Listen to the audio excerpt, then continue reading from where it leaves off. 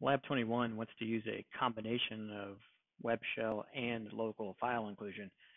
So there's going to have to be two issues with the web app at the same time, which Mutillidae has.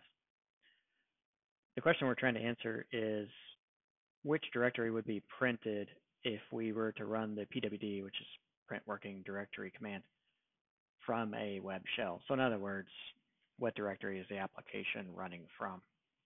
Let's start with, we're going to have to get the web shell. We can send a command over to the server and have it logged. So that'll at least get us started. In this case, the web server's running on localhost, being a demo environment. And we'll just use a simple web shell that's often used where you do a pass-through with a parameter. You can name the parameter anything you want. We'll call it CMD in this case. And we're going to use the request super global. That way it doesn't matter if we send in the parameter on the get or the post. It's going to work either way. Of course, that's a bad request to the server. It doesn't follow the HTTP syntax in any way, but it doesn't matter. We're just trying to get the information logged, and this will be sent into the log file, even though it's a completely bogus HTTP request. Now that's sitting in the log file, we have to have a local file inclusion in the app, which Mutillidae does.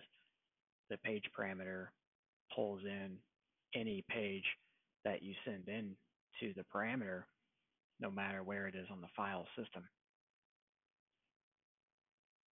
So there we'll put the path to the logs.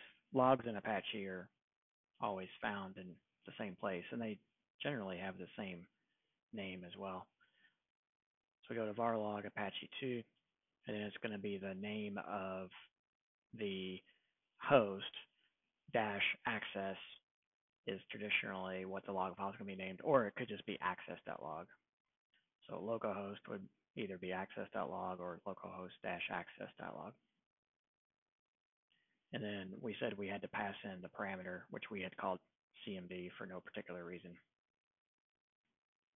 With the URL set up the way we want, we'll go ahead and visit the page index.php, which will, due to the local file inclusion, load the log file as a page into the frame. And we are also passing in the parameter CMD, and we're going to pass in command pwd, print working directory.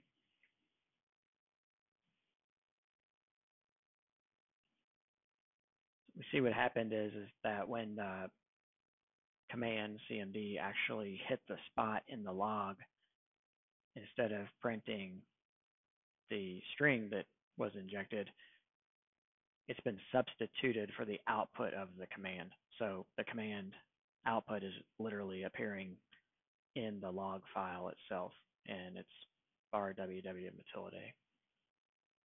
We'll take that back over to the original page, select that answer, and submit to get the correct answer.